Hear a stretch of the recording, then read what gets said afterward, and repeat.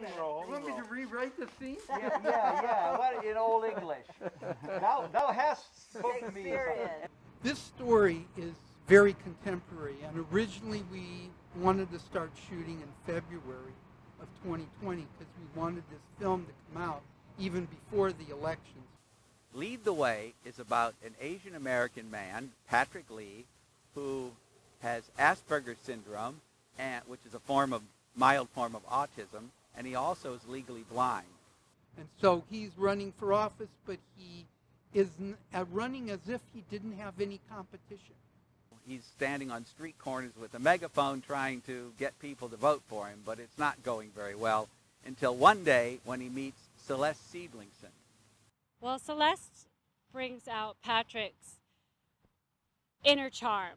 She brings out his confidence. She teaches him how to speak and to communicate, to get his ideas across, which he has a great number of ideas.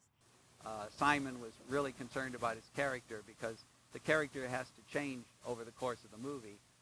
Who spent an enormous amount of time doing research and detailed behind-the-scenes kind of work to really understand the character, understand Asperger's, to really drill down on different aspects of the character and really plot carefully through the entire script the trajectory of this actor and how he evolved on the spectrum. I just threw myself in there. Like, I watched as many YouTube as possible and like videos, everything, research, calling friends for help, and just talking to people with Asperger's. So there's a lot of that stern wanting to find out the right choices and making sure we do the right things for our people, making sure that the right things happen. In a way, with the situation today of the gun control and the presidential thing that is going on right now, and we need solutions. And this kind of makes us think a little bit of the solutions that could be possible.